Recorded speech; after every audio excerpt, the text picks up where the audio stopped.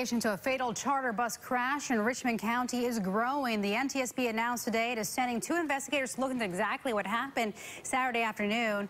Highway Patrol believes a tire blowout could have caused the bus carrying a football team to crash on Highway 77 near Rockingham. 4 people were killed. 42 were taken to local hospitals. CBS North Carolina's Carly Griffith has been digging into the bus itself, who it belonged to, and whether or not those 46 passengers should have been on it. I've been doing this job for 23 years now.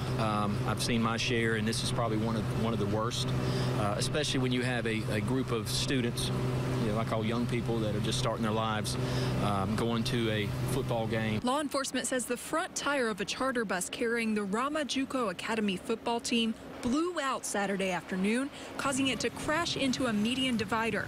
The driver and 3 passengers were killed. I was half asleep, and when I opened my eyes, we had hit the rail, and that's all I remember. The team was driving from Rock Hill, South Carolina to play the University of God's Chosen in Rayford.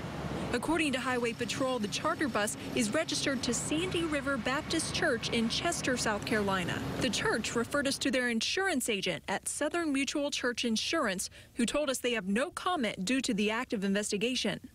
According to the Federal Motor Carrier Safety Administration, the privately owned charter bus is subject to federal safety regulations, such as an annual inspection and documentation of such inspections. Those records are kept on a state level. We did not immediately hear back from South Carolina State Police, but federal records show no inspections of that charter bus within the past 24 months. Officials say the investigation into the crash could last up to several months. For CBS North Carolina, I'm Carly Griffith.